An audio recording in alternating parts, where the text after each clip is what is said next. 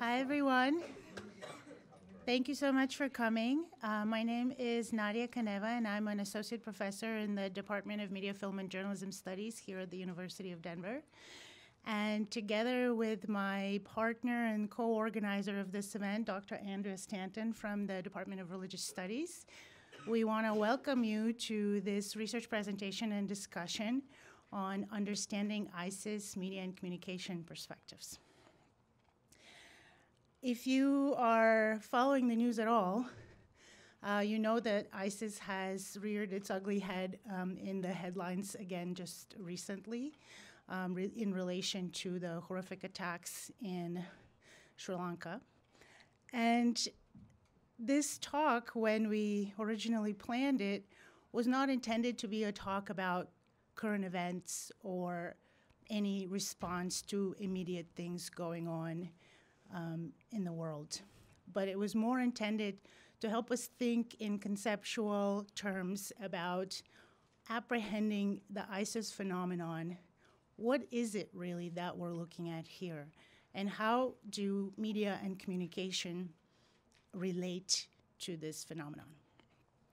I do want to quote, however, from a recent opinion piece in the New York Times written by Middle East historian Fawaz Gergis, who wrote that the first factor that engenders the Islamic State is the organic crisis of governance and ungovernable spaces that plagues Syria, Iraq, Libya, Yemen, Egypt, Sinai Peninsula, West Africa, and Afghanistan.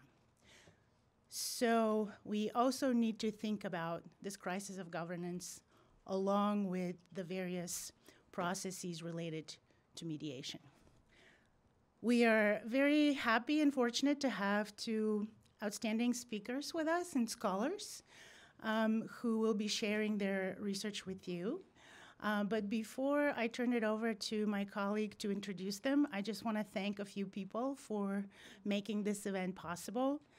First of all, we are very grateful to have received a Dean's Award for Interdisciplinary Studies from the College of Arts, Humanities, and Social Sciences, which has funded this event, but it's also been supporting an interdisciplinary research project that Andrea and I are working on the mediation of statehood in relation to ISIS.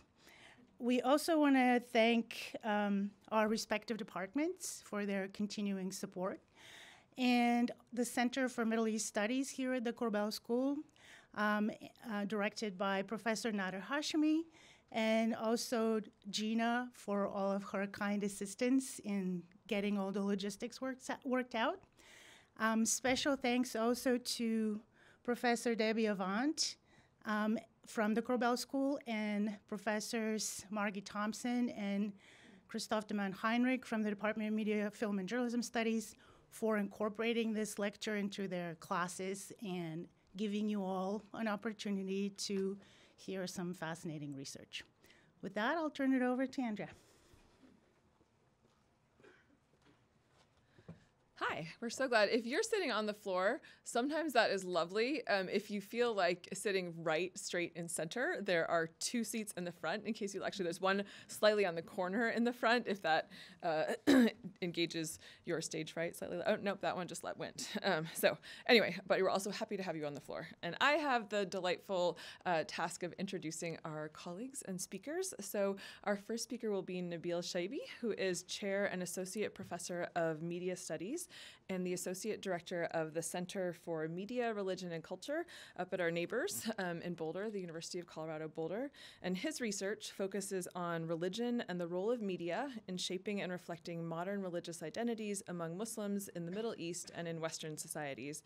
His work on diasporic media, Muslim media cultures, and Islamic alternative modernity have appeared in various journals, including the Journal of Intercultural Studies, Nations and Nationalism, the Journal of Arab and Muslim Media Research, Media Development, and in numerous book volumes. He's the author of Voicing Diasporas, ethnic radio in Paris and Berlin between culture and renewal, and the co-editor of International Blogging, Identity, Politics, and Network Publics. And he's currently working on 2 book projects, Unmasking Islam, Media, Popular Culture, and Muslim Modernities, and The Transparent Muslim, Muslims Between the Blackmail of Visibility and the Right to Opacity. And our second speaker, Kareem El Damanhoury, is an Egyptian academic and journalist. He has a PhD in communication from Georgia State University and is currently a postdoctoral research associate in the communication department there. He's also a content producer at CNN International in Atlanta. His research focuses on the use of media in times of conflict, emerging proto-state media systems, and news framing. And Kareem's work has been published in various journals, including Media, War, and Conflict, the Journal of Broadcasting and Electronic Media, the Journal of Terrorism and Political Violence, and this fall, he will be coming back to Denver to join DU's Department of Media, Film, and Journalism Studies as Assistant Professor of Journalism. We're delighted to have you both here.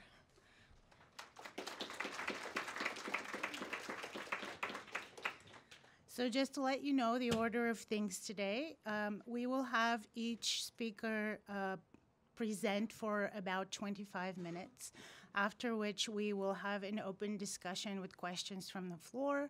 So please hold your questions until that moment, and then we will have a conversation with both speakers at the same time. Thank you.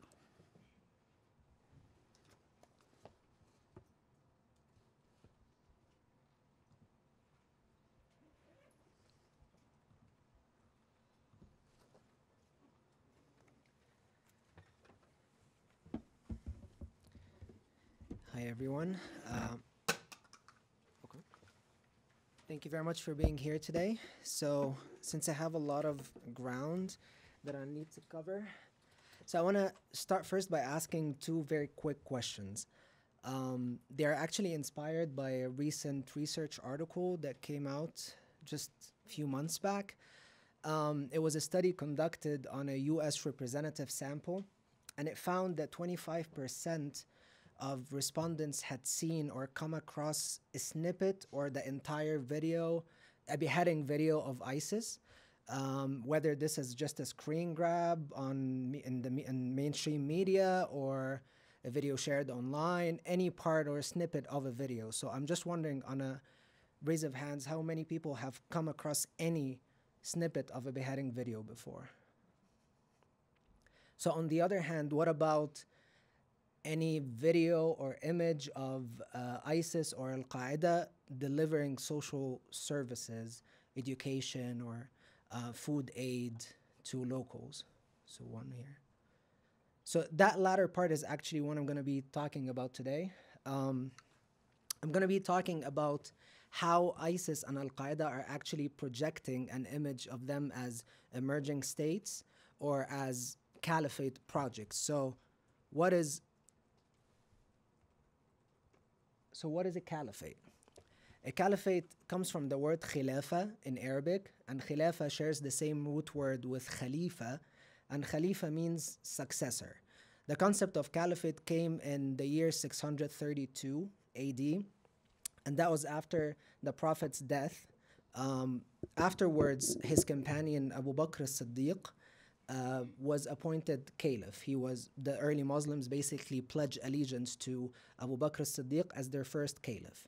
The caliphate then went, when the Umayyad dynasty took over, so then it became an Umayyad caliphate. It then became an Abbasid caliphate afterwards. And at some point during the Abbasid caliphate, there were 3 competing caliphates at the same time. And then there was the Ottoman caliphate, until it was dissolved in the post-World War I. In 1924 in particular, the caliphate was abolished, and it broke down into Muslim countries, most of which occupied by European countries. Why am I saying all that? Basically just to highlight that for 1,300 years, almost 1,300 years, the caliphate has been the polity that represents the Muslims. And only from 1924 until today that there wasn't a caliphate in place. So flash forward to the post-9/11 attacks. Taliban had been, at that time, for 5 years, governing actually in Afghanistan, and they call it the Islamic Emirate of Afghanistan, and they were dreaming and having that goal of reviving the Caliphate with their own approach.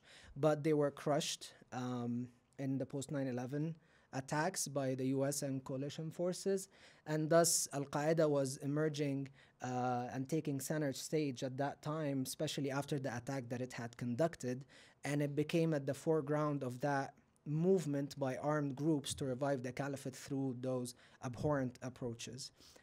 So at that time, really you see a lot of militant groups pledging allegiance to Al-Qaeda, changing their names, becoming regional affiliates of Al-Qaeda in several places.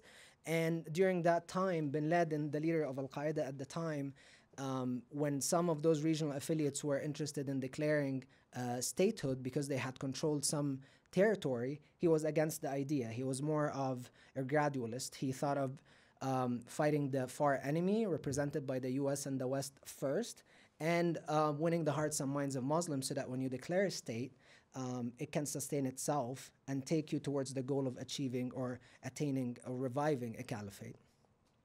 But some of the regional affiliates did indeed declare statehood, or at least operated statehood projects in some capacity, and they failed eventually because of the in face of conventional military forces.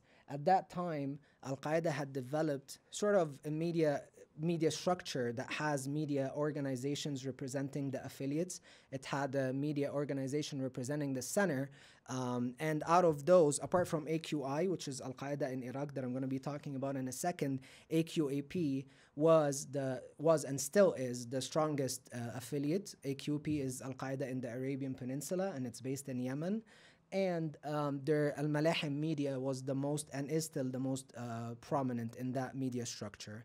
Malahim media had different networks, global network reaching them by English language publications like Inspire, which probably you might have heard of, and it was started actually by an American.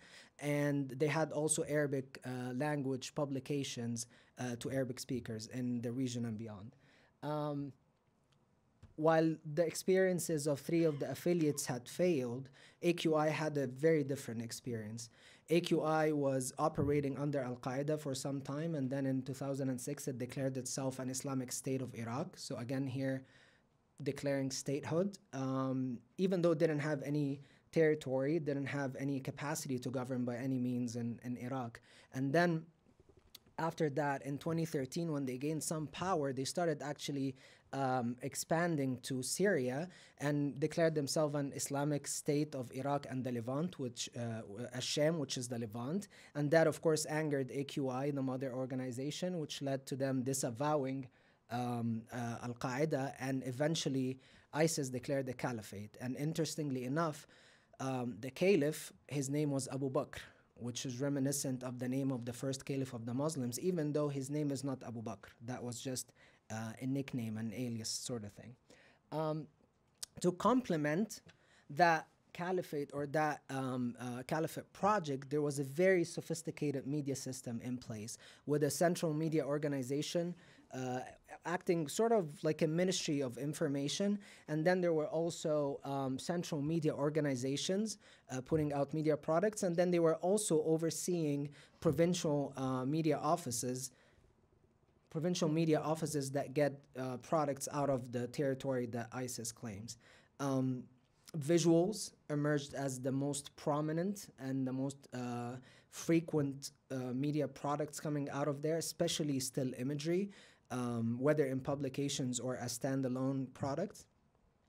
And there was also that same segmentation strategy where there is a global network that you reach them by English language magazines, by Russian, by French, but in Turkish and German. And then for the Arab speakers, there was a Naba newsletter, which interestingly enough is the only one standing as of today. It comes out every Thursday. It's weekly, and all the other ones have discontinued already. So the research questions that I pose here are: how does ISIS, or how did it project an image of a state through its both its the global network and the local network by looking into the publications that are targeting English speakers and others targeting Arab speakers. And on the other hand, since Al-Qaeda was at center stage at some point, and it was dreaming of attaining or reviving a caliphate, so when another competitor declares a caliphate, so how are you going to project yourself? What is the image that you're going to be projecting yourself with? For that, I've used the Montevideo Convention as a criteria for statehood. And in a nutshell, the Montevideo Convention basically says that if you have a government in place, if you have territory, if you have population, if you have capacity to enter into relations with other states, then you are actually one, even though if you're not recognized by others. David Kilcullen argues that ISIS had met, during its peak, had met the 4 criteria. Well, the first 3 are understandable, but the 4th is a little bit tricky. So what he argues is that he says by the fact that ISIS was engaging in the black market for selling antiquities and oil to neighboring countries, some of the neighboring countries, allegedly, then it meets that criteria as well. So extracting from those criteria visual categories to investigate in the media products that I looked into, I looked into social services, law enforcement, economy, public information apparatus as representation of government.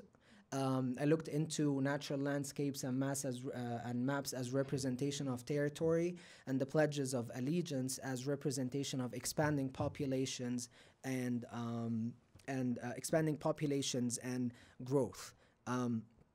With regards to the methodology, what my team and I did is analyze almost 3,500 still images manually that appeared in Dabiq, the English language, in Naba, the Arabic language from Daesh, and then the Arabic language from Al-Qaeda, since that one is the most up-to-date, because Inspire, the English one that remains, stopped in 2017. Maybe it come out later, maybe not. And there were 3 coders involved in that analysis. So starting with Dabiq, real quick, the Dabiq had 20 images per issue on average, visualizing statehood. I have to point out as a disclaimer that the next slide might have an image that may be disturbing to some. So starting with the criteria of governance, the most prominent statehood category that ISIS was hammering on was law enforcement. It was projecting itself as an entity that enforces Sharia law rather than man-made laws. So it would have images of a court that it says in the textual context that this is applying Sharia law. It would have the public engaging in public stoning of a woman for committing adultery and saying that this is in accordance with Sharia law. It would have members of the group going out there in the territories that it's present in and confiscating and burning the prohibited materials like cigarettes and alcohol and drugs and so on and so forth.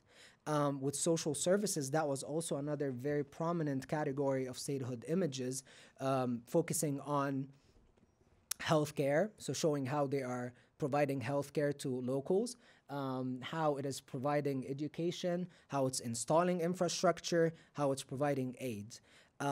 With regards to public information, creating that image that you as a self-declared state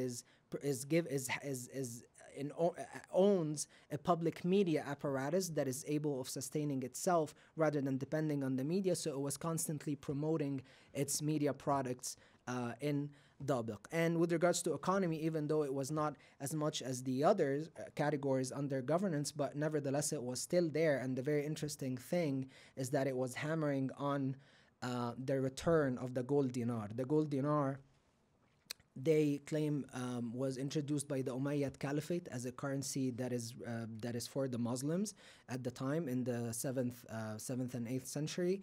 And they are basically saying, well, a caliphate is in place now, so why not have our own currency other than depending on currencies out there. Shifting gears to territory, Dabiq was projecting that image of a serene territory that they are that they possess and that they control, ranging from sunsets and sunrise and rivers, but also mundane cityscape images of gates to cities that have ISIS flags on them and names of provinces that it has given to those areas. Maps was also another tactic of projecting that image of territory, and interestingly enough, the maps were borderless. So in here, you see the implicit or actually explicit challenging of the nation-state borders and creating that image that the self-declared caliphate can expand, and you should expect it to expand based on power. And then with regards to the population and the expansion and capacity to enter interrelations, you see images varying from social security forces in Iraq and Syria pledging allegiance and shifting sides to join ISIS. You see tribes, local tribes pledging allegiance. You see distant militants joining, so projecting that image that the population is indeed expanding. With regards to Naba, to a lesser extent, the focus was on statehood, but nevertheless, there were still 4 images on average per issue. And in there, you see that the focus is on physical territory. It's not on governance. It does not project an image of a functional government, but rather it projects an image of physical territory and contestation. And unlike Dabiq, which is saying this is the territory we control, here they are projecting that idea that they are fighting over territory and that you should expect them to attain that territory eventually. And then again, there were no borders in here, interestingly enough. In the very rare cases that they account for borders, you see like in that image in here, they say a disclaimer that this is the Jordanian artificial borders. So even when they account for it, they're actually dismissing it in a sense. And as I said, it was limited governance. It wasn't functional government by any means. And you can see that as evident as the focus on public information. So you see a tactical shift towards projecting yourself as a virtual state in a sense, where you are operating online.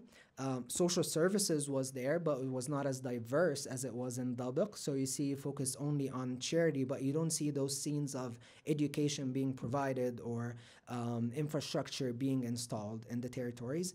Law enforcement again was there, but it was not as diverse, just focusing on a bunch of executions, but you don't see any systematic confiscation and burning of particular prohibited materials that they want to crack down on. And then again, with the expansion of the population, that was very rare. In fact, just 2 images randomly showing distant militants pledging allegiance. So you don't see a population that is expanding by any means. So basically in one group, which is just Daesh, you see differential statehood arguments. One that is very utopian, providing or projecting an image and romanticizing the image that there is a caliphate in place and that is back, so you better join it. And it's projecting that image of a functional government that enforces Sharia law and that is in accordance with Islam or their interpretation of Islam. And on the other hand, you see a realistic approach, which I also perceive as pragmatic approach, because you're targeting at the end of the day Arabic speakers, so they are more in close proximity to ISIS. So you'd expect that you wouldn't be able to fool people near you as much as people far away, because they would be able to determine, well, this is not on the ground, so you're just messing around. Shifting gears to Al-Qaeda, in the Al-Masr newsletter, that was even lesser, just 4 images per issue on average. And you see here again, like in Naba, a focus on the public information apparatus even more than the other 2. So you see again that shift towards or the projection of a virtual state in place, sort of. There was very limited governance, even though you see law enforcement being at 19%, which may seem as quite a lot until you look closely at the images. So in here, you see in the middle a Romanian hostage in the hands of AQIM in North Africa. On the right, you see the execution of alleged spies in Somalia by Al-Shabaab. On the left, you see the execution of magicians in in Yemen. But as I said, when you look close enough, most of the images are in fact focusing on the other, the incompetency of the other. You'd be interested to see the focus on the US. So here you see images in Al-Qaeda magazine talking about the police brutality against African Americans. You see images of protests against law enforcement in the US. You see Guantanamo Bay and the textual context talking about the oppression of the US and its prisons. And then social services, the same. Some of them, of course, showed some infrastructure installation, showed some religious education projects, but again, that was compared to failure of countries that are deemed as developed. So as far as going back to first responders in the Pentagon after the 9/11 attacks, like the image on the very right, to wildfires in Tennessee at the bottom left, saying that firefighters are not competent enough to control the fires. But we, as Al-Qaeda, have social services. And then with regards to economy, the vast majority, almost all, were just focusing on the other. Again, seeing a McDonald's image in Al-Qaeda magazine, and the textual context talks about Saudi Arabia and the collusion with the US and how the crown prince is making fun of him and saying he pledged allegiance to McDonald's.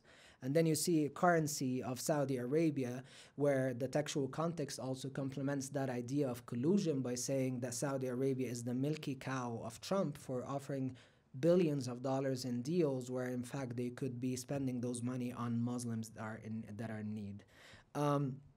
And then with regards to territory, again, the two tactics, but two very interesting differences emerged. First, the images of the maps where the borders were in place. So you're not challenging the nation-state borders in those maps. The second thing was, unlike Daesh, which is always projecting itself on the offensive and showing the maps of territory that it either controls or is contesting over and are gonna control eventually, the images here were taking a victimhood perspective.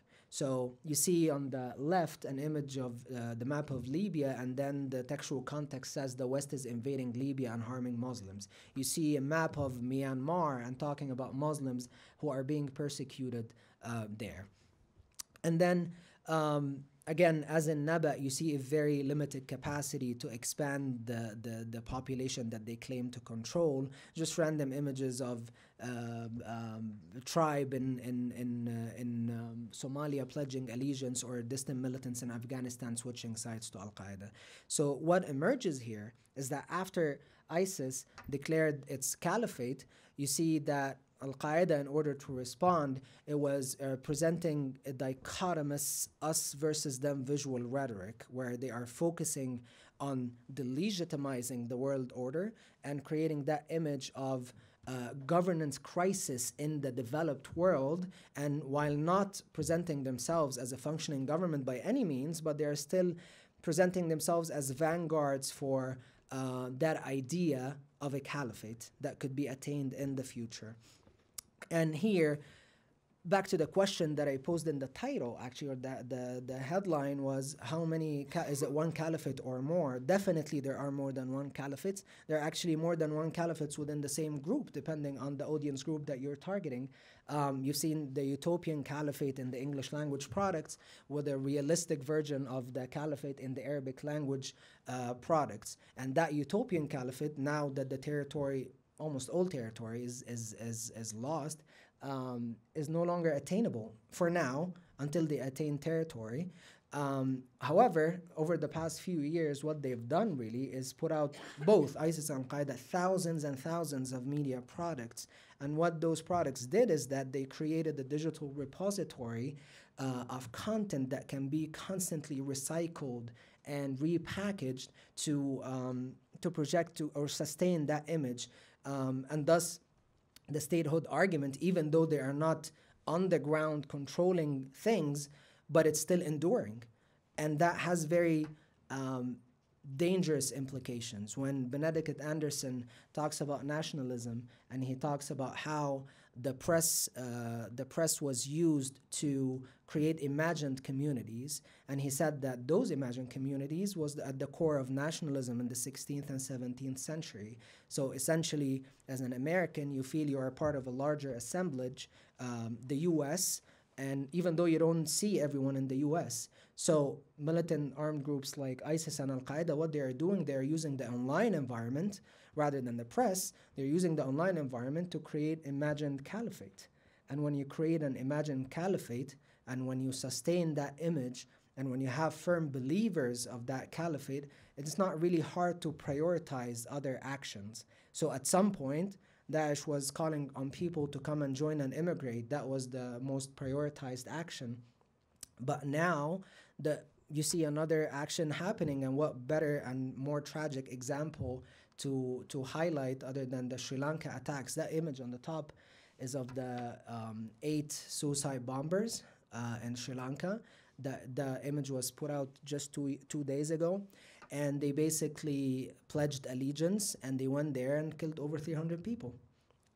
There's not a caliphate on the ground, like a revived caliphate on the ground, but they sure believe in that.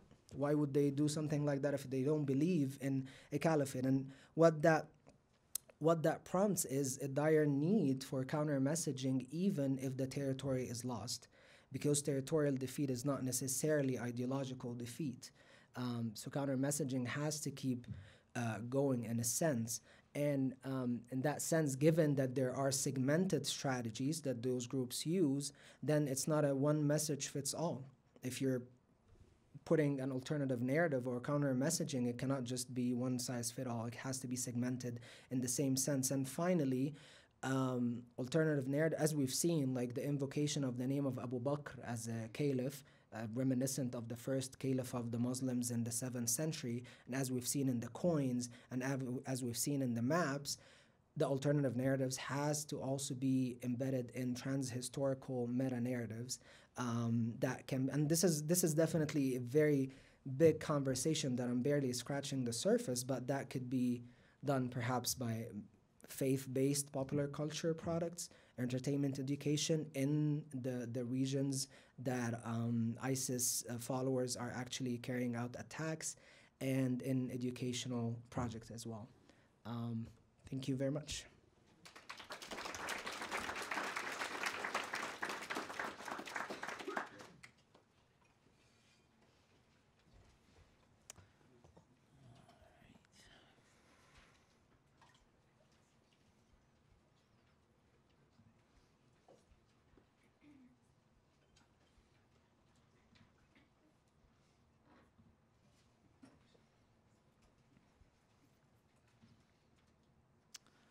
All right, well, good afternoon, and thank you for coming, and thank you, Nadia and Andre, for the invitation. It's been wonderful so far to exchange some ideas, not only about ISIS, but just about our work in general. I have to confess that my work is really not about ISIS. So I think Kareem did a really wonderful job of giving you a lot more information and a very interesting analysis about the ISIS phenomenon. I take a different approach. And I hope that this is not going to be totally irrelevant. I'm reminded when I was going through my baccalaureate exam back in my native country, Morocco, many years ago, that there was a joke going on about a student who prepared for the history exam. He was supposed to prepare both on China and Japan. And he decided that he was going to only to study China, hoping that the exam was going to be on China. But then he comes to the day of the exam and the question is actually on Japan. And then he says, let's, for the sake of this exam, pretend that China is Japan, right? And then he proceeds to do that. Hopefully this is not going to feel that way. That's not my intention. So my work is not about ISIS. It's not about the political strategies of ISIS or the communication tactics necessarily of ISIS or the religious contestations of ISIS or the security concerns raised by the specter of ISIS in the Middle East and around the world. I am as much repulsed and revolted by the violence as anybody else.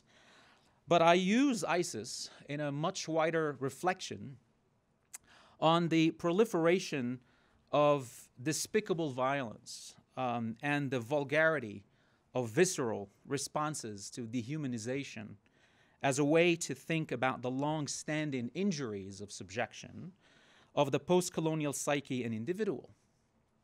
Meaning, what happens to a person when their humanity and their natural evolution as a human being is denied, interrupted, or even worse, truncated?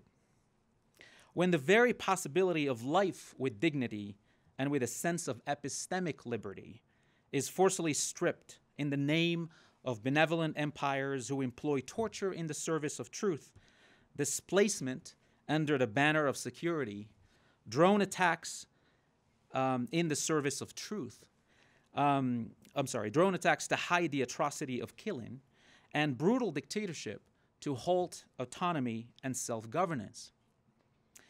This is an old story in new guises, new tricks, and of course new grammars of exploitation and dispossession, and also new manifestations of violence. So the questions that I ask are questions about what do we do with this violence? How do we understand this violence besides just revolt and repulsion, which I think are natural instincts for us all to feel once we see an attack in Sri Lanka or an attack elsewhere. But who is the subject of our pity and who is not the subject of our pity, I think is the questions that I'm asking. And I want to start with something that is not related to ISIS, but I think it's important for us to understand in the context of what I call the dehumanization. And I'm not coining this term. I use this term from my background in post-colonial theory, particularly around the work of Frantz Fanon, which I'm going to talk about just a few minutes. So here is when the subaltern actually is able to reverse the story of dehumanization, right? This is a philosopher out of Senegal who is the father of this negritude movement and in the 20th century, and was also the president of Senegal for about 25 years, right?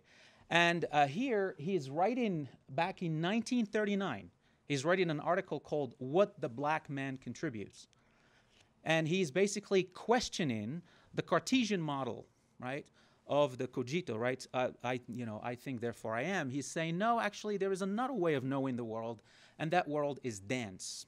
And he proceeds to talk about dance as also another way of knowing the world.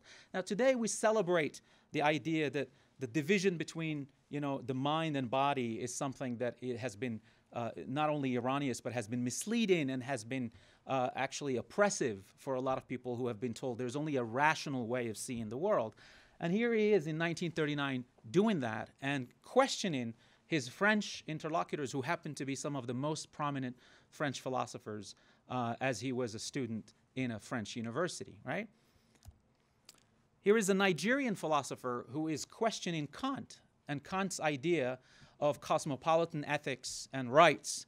And he says, wait a minute. We need to also reconcile Kant, the racist, with Kant, the theorist, the Enlightenment theorist, right? So how can we deal with that past, also with that history, that at the heart of what we call modernity and we call the Enlightenment, there is also a racist heritage. Kant was known for having led the series of lectures at the university where he talked about the racial classification in which he placed the black person and the Native American at the bottom of that rank, and of course he put the white person on top, right? So here there is this Nigerian philosopher who unfortunately died just a few years ago at a very early age, and he publishes this essay in order to challenge that record, right? What we consider to be at the heart of what we call today modernity. And finally, we have all read The Stranger. How many of you have read Albert Camus' Stranger? All right. Well, if you remember from the story of The Stranger, the story of Meursault, right? The French guy who ends up killing an Algerian on the beach. But we don't know who this Algerian is. We don't know his name. We don't know his history. We just know that he was killed by this French. And the story of the killing of that person, right, ends up being insignificant because that person is nameless, is without history, right?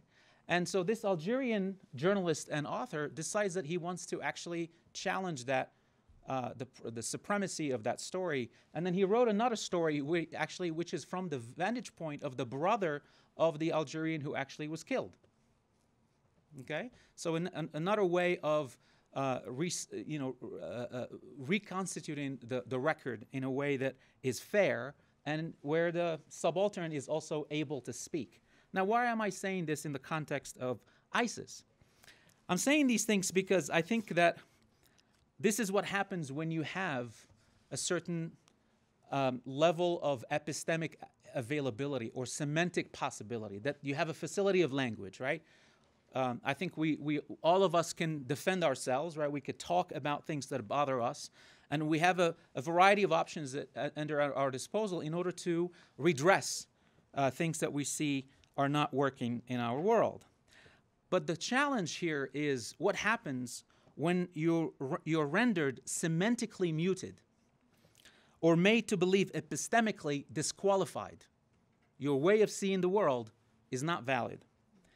In the lived experience of the black man, which is chapter 5 of Black Skin, White Masks of Frantz Fanon, Fanon showed a deep frustration with a white man, he says, who has woven him out of 1,000 details, anecdotes, and stories, prompting him to constantly ask questions like, where do I fit in? Where should I stick myself? Who am I? And his answer, Fanon's answer, he says, well, since the other does not want to recognize me, there is only one answer: to make myself known. How? Well, Fanon conceived of violence as one way of actually making yourself known. But he was not promoting violence. He said when you are reduced to violence, that's what actually happens. When you're dehumanized, that's the instinct that we go in as human beings. And Fanon also said very famously, and I quote, I was made to give, but they prescribed for me the humility of the cripple. Right? So I was made to give. I had so many things to say, so many things to give, but I was made to believe that I was only someone who is epistemically, again, as I said, irrelevant. Fanon was writing in the 1950s, and yet his insights about the trauma of race, he called it actually as such, and dehumanization of what he called the zone of non-being, when you are a non-being, where you have to still fight for your humanity, ring as true today as they did then. The question of recognition and our deafness to the morbidities of dispossession and the dark side of empire are here to haunt us almost every day. Scenes of abject violence as the apocalypse of hope are a sobering reminder of the cost we pay for failing to look or not daring to make the right historical associations, for continue to racialize the other and deny them equality and ontology or their ability to make their own history. As Ann Stoler, who wrote this book, Colonial Debris, a few years ago, she said, what happens when the rot of colonialism and coloniality, and I would also add of brutal dehumanization, what happened when that rot remains? When the ruins turn into ruination, right? How do we read something like this, right? We feel probably disgust. We feel utter repulsion, right? That people pick up arms in order to kill others indiscriminately, right? And again, as I said, those are natural things to feel, right? And I chose very carefully what to show you. There are much more viscerally disturbing pictures to choose, but I do not want to play the game of ISIS and play those pictures. So I'm showing other things here just to give us a sense of the world that we're dealing with, right? And Anne Stoler in Colonial Debris, when she says, what happened to that rot, right? To me, this is the rot of coloniality that we're dealing with. In the same way that when Nadia was talking earlier about Fawaz, right, who says that ISIS is actually a problem of the crisis of governance. For me, ISIS is actually the embodiment of the traumatic experience in a region that has not been able to get over yet its traumatic experience of dehumanization and where decolonization has not actually worked very well, right? So how these scenes, right, haunt our silent memories and expose our pathologies of forgetting in a hyper-mediated world that promises us abundance information. Like you can go online and you can find all kinds of information, right? Yet we're unable to understand and comprehend exactly what's happening. Why? Why is it that in this world of abundance of information, we're unable to understand? The spectacle of violence of ISIS cannot simply be understood as a religious contestation or as an example of cosmic vengeance. We almost say, oh yeah, these Muslims again. You know, why can't they just become modern like everybody else and then put religion aside? Why can't they think about this, right? That's the kind of a natural, I would say a natural, but that's almost like an expected reaction. Neither can we explain the parades of pain and suffering at the borders of Europe or the United States, right? When we see these kinds of pictures, we also ask questions about how did we get here? How can we live with something like this, right? And again, I could have shown you much worse pictures, but then so that we don't spectacularize violence, we need to be diligent about what we show and how we engage with these pictures so that we don't engage in some sort of a trifling of the tragedy that is unfolding in front of our eyes. And what we can see here is something that should haunt us into thinking, why do we accept something like this that is happening? And why are we not doing something about it, sitting here in Denver, thinking that, well, that's happening thousands of miles away. I'm not concerned about that. This is not my problem. I'm not responsible for it. Well, for me, these are pathologies, right, that are partially caused by the privilege of our ignorance, the recklessness of our innocence. Innocence is irrelevant. This much we learned from Fanon in the experience of colonization. And our supposed forgetfulness, that we say, oh, well, I forgot how this is related to colonization in Africa and the dispossession of Africa, or the putting at the top of these African government people or of Middle Eastern government people who continue to terrorize their own populations. Just an example of this lack of justice in where we direct our pity sometimes, right? How many of you knew, for example, that 63 mosques were destroyed in Gaza in the last 2 years? Okay, right? 2 people. Yet, a blaze in Notre Dame generates so much outrage, and I was outraged too, that it generated $1.5 billion in the space of 1 week. People were writing checks like they were just, you know, giving them away, basically. Money, money, money, money for something like this, right? So for me, the problem is not whether we should feel sad that Notre Dame is on fire, but that it produces a hierarchy of who's worthy of our pity and who can pity and who cannot, right? Why is it that the 63 mosques in Gaza never generated any pity? That we don't even know that something like this is happening. This is reckless because it assumes, as Charles Mills writes, a kind of white ignorance that has been able to flourish all these years because a white epistemology of ignorance has safeguarded it against the dangers of an illuminating blackness or redness, protecting those who for racial reasons have needed not to know. I don't need to know, right?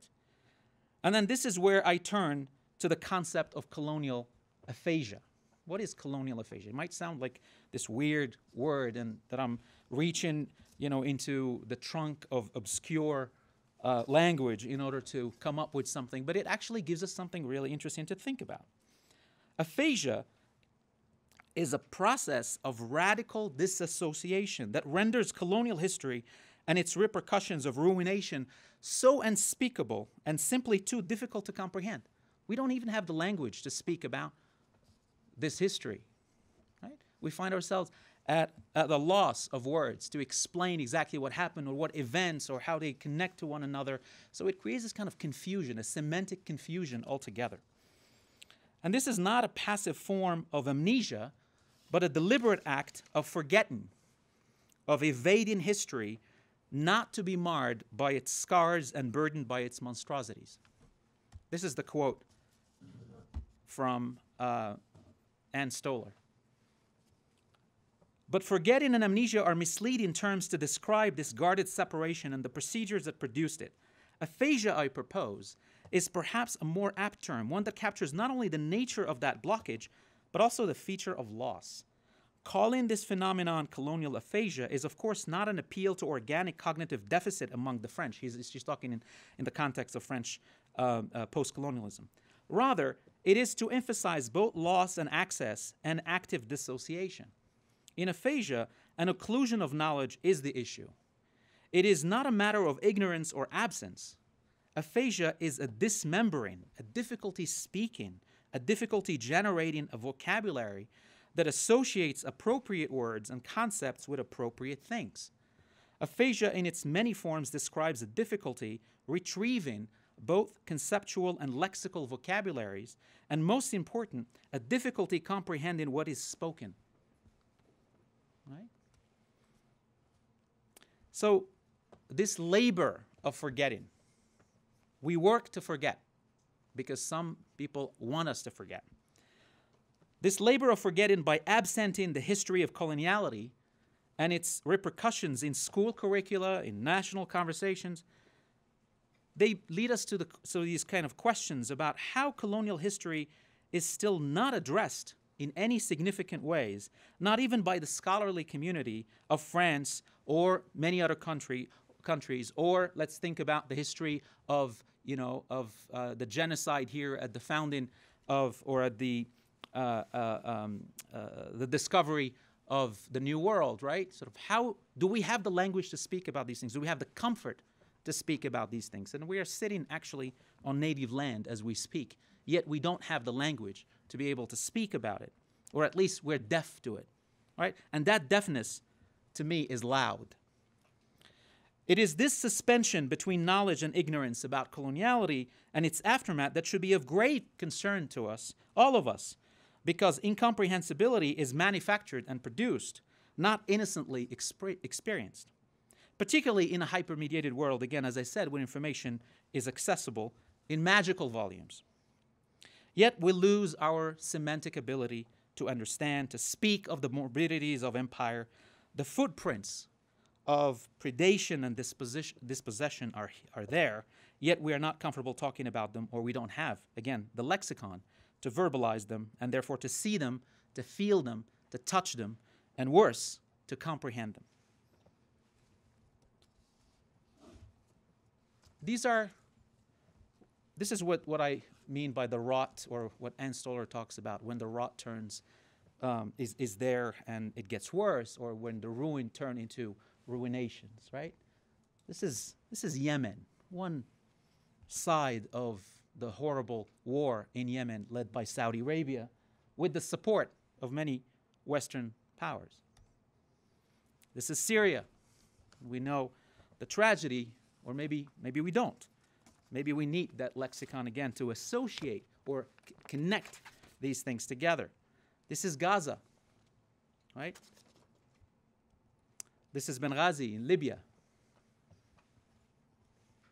This is Egypt with Sisi. After we thought months of demonstrations in Tahrir Square were going to rid Egypt of that history, only to come back to an even more dictatorial regime under Sisi and under this military dictatorship. This is Algeria, and that sign in Arabic. Algeria just was able to dissuade its leader of many years who wanted to go for a fifth term, even if he had all kinds of diseases. He couldn't speak, he had a heart attack, he had diabetes, he had cancer, but he still wanted to go for a 5th term. And this demonstrator here says, I am 30 years old, 10 years I spent under terrorism, and 20 years I spent under Bouteflika, who is the president, who now has been dissuaded by a group of demonstrators not to go forward with a 5th term, with a run for a 5th term as the president of Algeria. This is Morocco, where, again, when I speak about dehumanization, right, there was demonstrations in the east of Morocco, the northeast of Morocco, that were very much not talked about generally in mainstream media. And they were all about the dignity of having a life that is decent, that having a life where you could, feel that you are a full person, as opposed to always having someone truncate that ability for you to self-realize and to self-actualize your dreams. And the person that is shown in this cover of a magazine is the one who led that movement, which was a completely peaceful movement. Yet this person has been given a sentence of 20 years in prison just recently, right? And here again, we see that dehumanization that is continued in a way that makes it impossible for people to imagine life with dignity in the same way that we expect of every day. This is Saudi Arabia, right? We know what happened after Jamal Khashoggi, right? The journalist of Saudi Arabia was dismembered and killed in Turkey. And I don't think it's a mystery who was behind this, but we live as if nothing had happened. Right? You can kill your journalists. That's the message. Kill your journalists. Kill your demonstrators. Kill your civil servants. Because at the end of the day, we continue. The march continues. The march of dictatorship continues. And the march of dehumanization continues. Now, I would like to end with just a thought about how ISIS, again, whether we like it or not, reminds us of the things that we forgot. Right? And the way in which they use the media, the way in which they use the videos, the images, the imagery, the verbal or visual imagery of their texts is very, very telling about why is it that they go through the length of showing us that violence has to be spectacularized for us to understand. This is Marwan Kreidi, who's a media studies scholar, and he says, global networked affect, this is the phenomenon that he says ISIS is engaging in. It's a networked affect. It's about the affectivity of violence, something that has to hit you viscerally, right? He says, is projectilic, mimicking fast, lethal, penetrative objects, building on scholars who discussed images, weapons, or images as weapons, and image munitions, as in ammunitions. From representational perspective, to talk just about representation doesn't help or is not enough. This article, the article that he wrote for this, proposes that approaching the topic via a combination of iconology, new media phenomenology, spectacle, and affect theory is better suited to understanding the role of digital images as operative and not only representational in contemporary conflict. That the image becomes like a missile, like a projectile, that hits us in order to make us remember. It does not justify the violence, but it makes us remember exactly that which we are readily forgetting. And I think that that's the danger, is when all politics becomes visceral, becomes affective, as opposed to about building something instead of just destructing something, just instead of destroying things in such a way that it becomes impossible for us to have a politics of recognition or a politics of existence in itself. So the question comes back to me always is, why do people go through the pains and through the tragedy and the atrocity of what they do instead of just showing repulsion at this? We need to ask those kinds of questions and wrestle with them for a while to understand exactly why phenomena like ISIS actually exist. Thank you.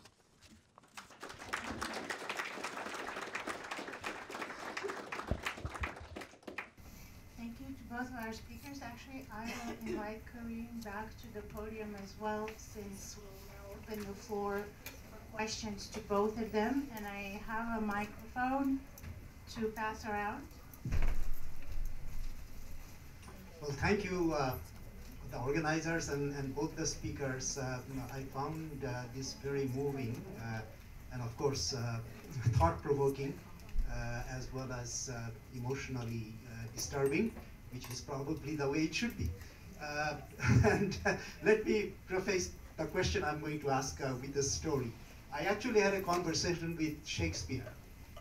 This is not William, but Frank. Those who study history of media might know that Frank Shakespeare during the Cold War was one of the most powerful media people in the world. He was the chief of United States Information Agency. And my other democratic socialist colleagues and myself, we asked him about this propaganda and counter-propaganda. And he was surprised, frankly, to see that we actually knew so much about not just the history of Cold War, but US history and history of indigenous people and extermination, etc. But he was a very intelligent person, I must say. He looked at us, smiled, and said, "Oh, you are really asking me a philosophical question, aren't you? You are asking, is my truth your truth? Or is your truth my truth?" So, and this is the question I have, because we have learned a lot through postmodern analysis of media, but at least there can be two variety. We are all postmoderns now because that's the condition. But there could be a cynical postmodernism, which essentially looks at the society of spectacle and kind of tells us to get along with it, you know, look and forget and look at new things, new stimuli, and get to a hyper reality, right, to use Baudrillard, for example. On the other hand, could there be a redeeming sort that could connect with the insights of people like Fanon or my own mentor, Aimé Césaire? And could we rediscover, even through, you mentioned Merceau contre Cot, right? I've used it in my class, actually, through the use of irony, humor, right? Through storytelling of a different kind, of the sort that you did. Could we find the complexity, not just the surface, but beyond the surface, deeper mechanisms of deception, self-deception, of violence and counter-violence, and the history of imperialism, something frankly seems like a taboo word among the liberals, especially American liberals. I would also like to know how liberals learn how far to go without going too far.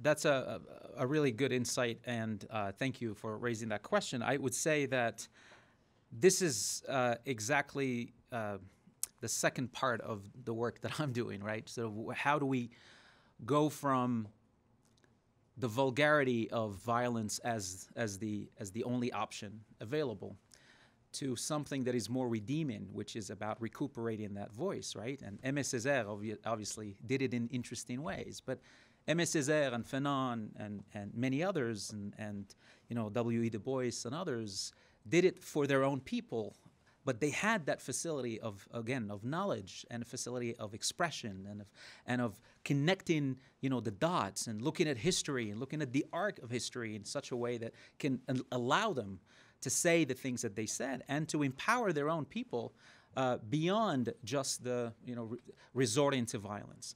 But I think Fanon, for me, is someone who was very instrumental in telling us we have to be very careful, right, about the affectivity of violence when it becomes the only solution, when violence is the ultimate praxis, right?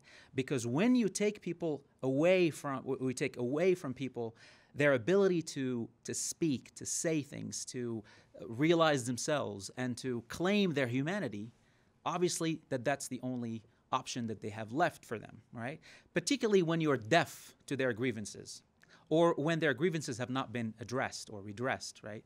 And I think there is something here even in sort of liberal democracies, right, where everything is built around these politics of recognition. If I only can just say, yes, of course, there's been a genocide, right? Of course, there's been colonization. They think that that's enough, that the politics of recognition is enough, just to say, I see you, I hear you, but they're not doing anything about it. And so the next thing they say, well, maybe we can do some reconciliation going. You know, the work of Glenn Coulthard, for example, who wrote the book Red Skin, White Masks, right, which is kind of an interesting version of adapting Fanon to the indigenous question, right, particularly around indigenous resurgence, right, is very important in that regard, right? He says, indigenous people do not necessarily just have to say, you have to see me, right, and stop there. But you have to do something else. And that something else is to actually show to the rest of the world that you have a voice, you have a culture, you have a civilization. How do you do it without having the others at the other end of it not hearing you or not seeing you? I think that that's the challenge, is that there are a lot of people who are speaking, who are doing this kind of work, but we're not seeing them, we're not hearing them. And that's the concern, that when people are not heard, they go somewhere else, because that contestation has to go somewhere, and it didn't go anywhere, right? I think of it more of a simplification of those ideas that needs to be disseminated in forms of popular culture, in a sense. So those voices that are not heard, I perceive popular culture to be the way to amplify those voices in simpler terms, I would say. And then that could accommodate more ideas in the society that fights those anti-societal thoughts and anti-societal ideas. We've seen that I'm closely following, in the Arab world in particular, those underground groups that are actually accommodating religion, and Dr. Nabil knows way more than me. He's done a lot of work on that. But in some Muslim countries, religion itself is not being accommodated in the public sphere. And then when you see that extremism in a way where you could be in a Muslim country, let's say, and as a veiled woman, some places might not accommodate you even to have dinner somewhere because they want just everybody not to be veiled. They don't want any representation of religion. Well, where you see that extreme, you'll see another extreme on the other side. And that's the middle ground that I see or perceive popular culture playing in it, in a sense.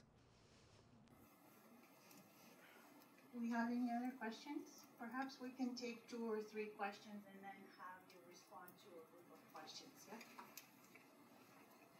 So I have 2 questions. The first one being, you spoke of counter-narratives. I was wondering if you could speak, have you seen any data as to success or, unsuccessful counter-narratives that have kind of pushed the battles of the ISIL front? And then my second question, it seems that, to combat the dehumanization piece, it's really, I think you speak to it from a perspective of liberal internationalism. So how do you translate that perspective to the U.S. public, who recent polling shows that they really aren't liberal internationalists so much anymore, with the last 10 to 15 years?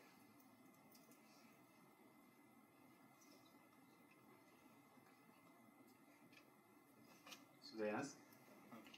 So I have some thoughts for Kareem, and I want to share with you this, and I want to know your thoughts about that.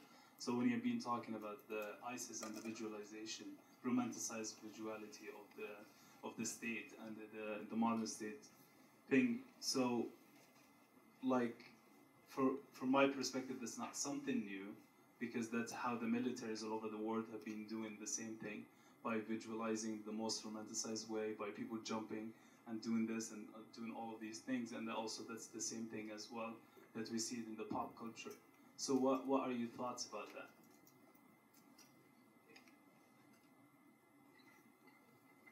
Thanks for coming. I have a question actually about the issue of governance, which you guys just talked about the crisis of governance at the beginning. But it's interesting when we look around the world at many different armed groups. We see very different kinds of interactions that they have, both with the people that they interact with locally, but also globally.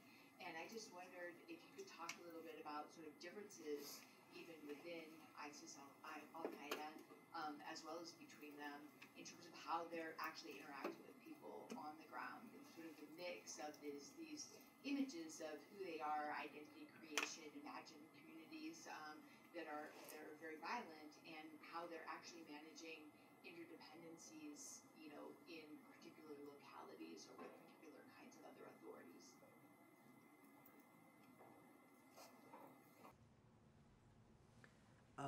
So let me first start with the question about counter messaging initiatives that I've seen. There was one called Think Again, Turn Away. I don't know if anybody came across it. That was a few years back. It was done by the State Department. I don't know what to say about that one, but there was basically a YouTube channel, and one of their videos actually got like almost 1 million views, but it was a total failure. What they did basically, and that goes back to the superficial perspective or view of complex issues going out there. The video was basically using ISIS own footage. So they're putting footage of ISIS blowing mosques, and then they are saying ISIS is blowing mosques. Duh.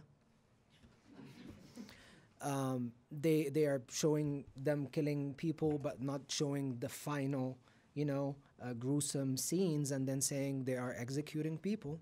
Well, thank you.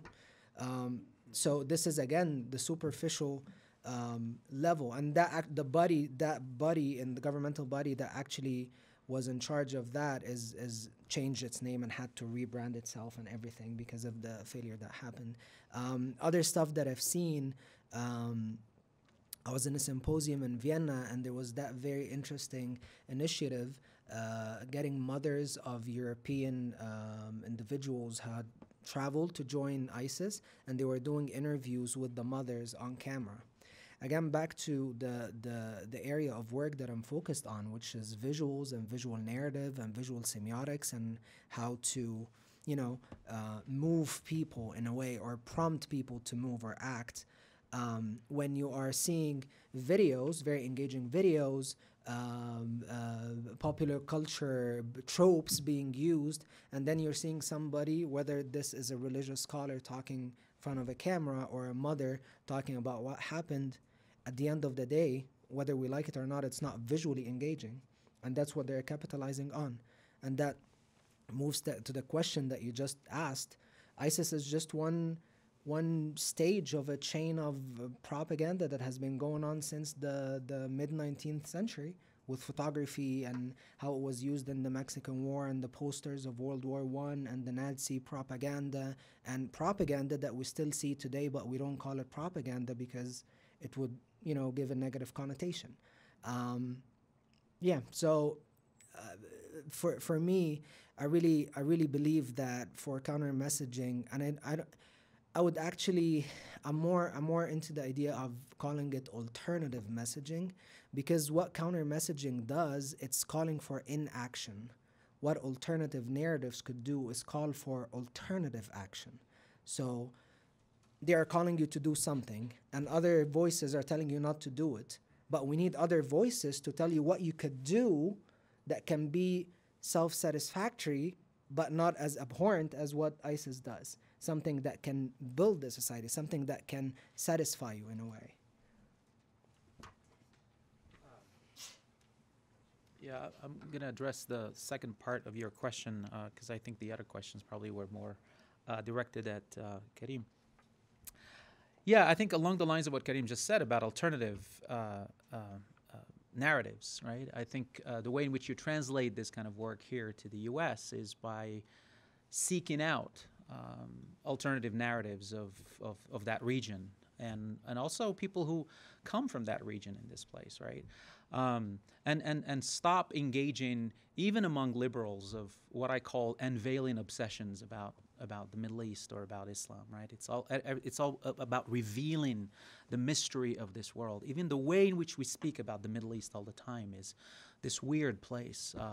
It has people who have been steeped in religion, and we talk about it in mystical terms, which is sort of how many scholars have talked about, Edward Said being one of them, this idea of orientalizing that part of the world. But it goes even beyond that. It's also even people who acknowledge the importance of seeing that world differently, they still engage in those same kind of tropes, right? It's about unveiling that world for us to see, because we think that world is so mysterious and hiding something, right? And even in our popular media, right? The reality TV, the first reality TV about Muslims, right, was the all-American Muslim, right? It's as if Muslims had just arrived to this country, right?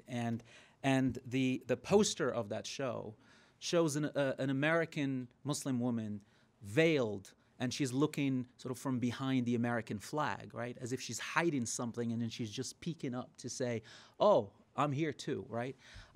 These are very important narratives. And this was produced by well-meaning producers, right? And Hollywood writers who thought that this is the way to introduce this segment of the population to the mainstream U.S. public. But it completely failed. Because it just showed Muslims to be something of an anomaly in this society, as opposed to people who have been here. Actually, 30% of the slaves that were brought into this country actually were Muslims, right? There are connections between jazz and blues and Islam, right? And we have to make an effort to learn about these things. That's why I said the claim of innocence and the claim of ignorance doesn't help. There are people who are doing these kinds of things, and we need to pay attention when they speak, and they speak to us in beautiful language, in beautiful prose, and in poetry, and they speak to us in film and many other things, right? Sometimes I cringe when I hear people say, oh, I don't want to watch that movie, it has subtitles. I'm so lazy to watch with subtitles. I think that's the privilege of ignorance, right? That's the privilege of ignorance. Not allowing yourself to go, at least sort of to go through that pain of watching a film with subtitles to understand another part of the world. To me, that's baffling, right? Because many of us had to speak many languages in order to inhabit this world. That's what Fanon was saying. I had to learn French, and my Creole was not good enough. I had to learn proper French, and when I learned proper French and I thought that I had assimilated, they told me, but you're not really the French of stock origin, right? A lot of people in the world actually have done so much just to fit in. I think it's time for the others also to make an effort to fit in with the rest of the world, as opposed to just having that one-way street where I don't think we're necessarily going to get anywhere. Yeah. So with regards to the crisis of government that we touched upon today, I wouldn't have much insights on the ground, of course, but from things that I've read. So a Syrian scholar with much access in Syria, he's in DC, but he has a lot of access there. He wrote an article and was talking about how ISIS, when it moved in parts of Syria, people were actually happy. And people were happy not because they are on board with ISIS ideology. People were happy because there was no security. And here's that force coming in there that can enforce security, however it is going to be, but at least they'll feel more secure. So they were on board. And then there was New York Times article by a journalist, Rukmini, which basically talks about how, it's called the ISIS Files. It's a very interesting feature. And it talks about how people in Iraq, after the defeat of ISIS, they are actually yearning for the days of ISIS in terms of infrastructure. Because they are saying that before ISIS, the Iraqi government was not providing water. Water would not be available for days, and it would come at certain hours and stuff like that. But when ISIS came, as per the people that were interviewed, they actually forced the workers to work They were brutal if they don't work, of course, but well, there were infrastructure. So people were actually yearning for that, because once they were defeated, the Iraqi government went back to the same old scenario of, you know, abandoning them, and well, the infrastructure then fails, and this is the crisis of governance. Same thing in other places as well, where they would just be on board just because they are getting some benefits, which are very basic human rights, in terms of to be able to find water or to be able to find electricity or something, and then they have to bear the consequences of that ideology, but at the same time they're benefiting. And as I said, now that they are gone, there's still that frustration with the crisis of governance that it's still ongoing. Any other questions? Again, let's take a couple. That'll be our last round. So if you have a burning question, now is the time to ask. Yeah, so thank you very much for your presentation. It's very fascinating. I wanted to go to a point that you just made about the one-way street. And on a practical level and on a concrete level, what are some ways that can be changed, I think, even more broadly speaking, not just in terms of the Middle East, but in terms of dominant fundamental groups, not just hearing stories, but connecting and understanding and seeing things and doing things differently. It seems like it's one thing to raise awareness, which is very important, but then changing that one-way street where Americans who, you know, my area of research is language, and multilingualism are one of my interests, and people who come from the dominant fundamental language group typically don't make an effort to learn other languages, for instance. So on a broader level, how do we change that? Are there any specific recommendations? I'll probably mute the mic. You probably are microphone. Okay, speak up. So ISIS has been successful in recruiting white men who are considered like part of a dominant group in the West, or are the dominant group in the West. And so I'm wondering if we're connecting the recruitment tactics of ISIS to the disenfranchisement, a zone of non-being of almost the rest of the world compared to the West. Why do you think their narrative was compelling to so many white men that packed up and moved from the West? So in case somebody didn't hear, and also for the benefit of our video, the question is, why was the narrative of ISIS compelling to a lot of white men in the West who may not be part of the disenfranchised and silenced group that Nabil was speaking about? One more question?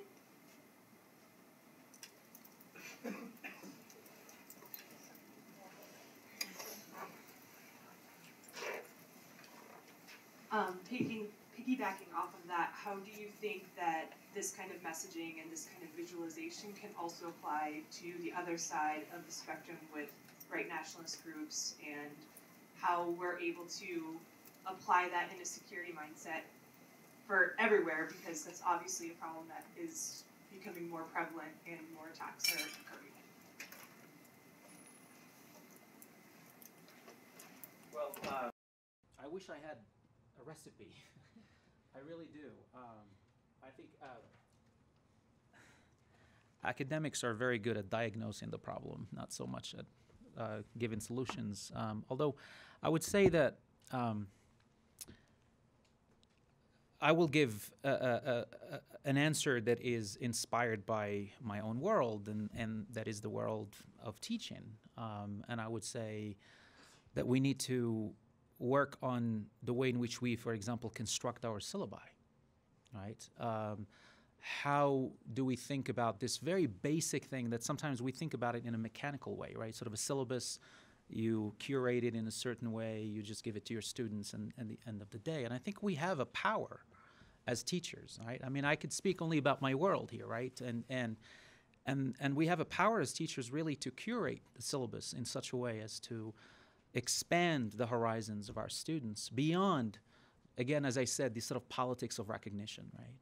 You know, if you're teaching, say, Thomas Hobbes, and you're teaching the Leviathan, well, make an effort and then put the 14th century philosopher from, you know, the Arab world, Ibn Khaldun, who also talked about the state of nature and talked about, you know, Bedouin life and who moves and who doesn't move, right? Sort of prepare in your student a sense also of epistemic justice about the world, right? That other places have thought about the same questions. That the answers to questions of freedom, questions of governance, question of democracy, question of human rights, all these questions are not the province just of Western scholars, right? That there are other people who have thought about it, and not only from the Middle East. They thought about them from China, they thought about it from India, from Pakistan, from you know, Africa, right? And when you assign Kant, as I said, assign also the other side, people who contested the viability of Kant as necessarily the essence and the primordial, you know, yardstick that we use in order to measure everything against, right? These are small steps, right? And we might think that they don't really make a huge difference, but I think they do. They really do. And so for me, I wield the syllabus, you know, for the lack of a better word, and I maybe this is not the right analogy given what we're talking about, as a weapon. My syllabus is the weapon to counteract what's going on here. And unfortunately, as academics, we don't really think of the power of the syllabus. So, and then of course, pop culture is another way of doing this, right? I mean, think about LGBTQ communities and how popular culture has helped normalize their presence in society. I mean, of course, there are many other problems that are still lingering out there, but just the fact that storytelling also helped naturalize that story and normalize it in the eyes of the average American to accept that way of life as a viable way of life. I think that these are small steps, but they lead to something much bigger. We shouldn't concern ourselves with major policy changes necessarily, because those can, you know, they can work or they cannot work. I mean, as Kareem was saying, you know, you could defeat ISIS and thinking that things are going to get, you know, better, except that the population is yearning for ISIS because they provided something much better than you can provide, right? Because you're sloppy in your governance or you are negligent in your governance. So I think the big scale answers are not necessarily the answers that we should be looking for. We should also be looking at small scale answers because they have a more everlasting effect. And now I forgot the other question. Oh, men. Oh gosh. You're going to get me in trouble here. Men. Well, what's that? White men. White men. That's right. Did you know that the alt-right actually supports ISIS? In the sense that they like what ISIS is doing, but they want ISIS to stay where they are, right? They don't want them to come into the West. And the reason why they say this is because ISIS reminds them of the virility that they think they have lost, right? Their state in society, their status in society, the primacy of the patriarchal world, and they see ISIS as, you know, wielding that power in front of their eyes, and they think that maybe I want that, right? Now, I'm not saying that every white man that joined ISIS necessarily thought that, but I think there's something very compelling about that for you know, an easily impressionable young kid who thinks maybe that's what I'm yearning for, even if they cannot verbalize it that way, right? And that's just part of the answer. It's not the entire answer, but if you catch me at a better day, maybe I can have a better answer for you. But that's what I'm going to say about that. Maybe Kareem has something else. So I just want to point out that it's not just about grievance. King's College in London, they conducted interviews with defectors, people who went there, Europeans who went there and came back. And one of the themes that emerged was adventure. Some of the other themes that emerged were actually that I'm going there to get my Toyota truck and, you know, get to marry many women and, you know, live the dream, live the ISIS dream, you know. So the profiling and actually the psychology of terrorism literature has not been able to come up with a profile. At some point, the profile in the 90s was white middle class men, and then after the Intifada, it turned to be more Palestinian, and then didn't work, and then they were okay, it's Middle Eastern, but then it didn't work, and then now it's Muslim writ large, and it's not working, because then you're gonna say it's a Muslim young man from a impoverished background. Abu Bakr al-Baghdadi has a PhD. Bin Laden was a millionaire. Al-Zawahiri, the leader of Al-Qaeda now, he's a physician or a dentist, something like that. So there is no profile. If we're talking about grievance, it's because we are talking today or focusing more about governance. So that is the prism, this is the lens that we're looking at it from.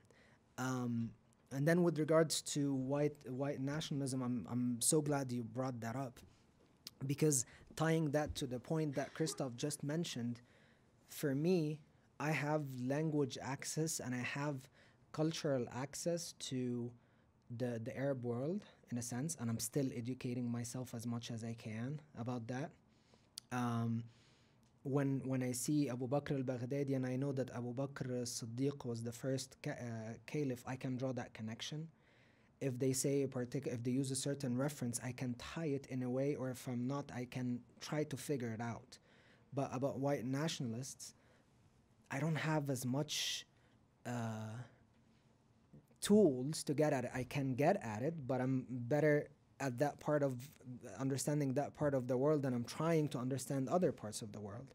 So this is part of the securitization of research, that it's focusing only on groups that has Muslims in its ranks, basically. But to the video of Christchurch, I've seen a lot of horrible videos over the past few years and images because of the research I do. But this is one of the most horrific videos I've ever seen. Semiotically, the use of POV shots, which is found in experimental research to prompt identification with the actor, and we see it in video games, Call of Duty, other games that you actually engage in there. I've tried an experiment one day in my digital journalism class, and I showed them POV shots of like stunts over mountains and stuff like that. They asked me to stop midway because of the fear that they felt in there. That 17-minute video, I don't know if anybody saw it. It's all POV. The songs that he's playing inside the car are very carefully chosen. What I did is that I got my Shazam app up, and then I was listening to the songs in the video, and I was trying to figure out what those songs are. One of them was called, I don't know, like Kill Kebab or Hunt Kebab, something like that.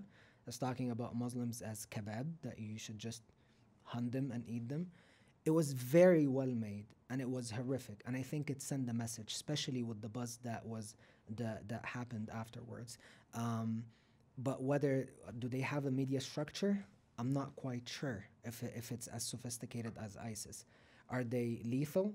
Of course, we've seen that. So I think also researchers with more access to that need to address that as well, because it's not just a phenomenon in the Middle East by any means. I want to thank both of our guests and all of you for the great questions. We need to wrap up, but before you leave, I just want to announce another event that's coming up next week on Wednesday, May 1st at noon, and it will be taking place in the Anderson Academic Commons in room 290. It's the annual Margolin Distinguished Lecture, and our speaker for that will be political commentator, journalist, and best-selling author Bill Arkin, and the topic is how the news media and the public contribute to perpetual war, which is not unrelated to some of the issues that we brought up today. Before you leave, please help yourself to some more sweets. These are for all of you, so take some, share them with friends, and thank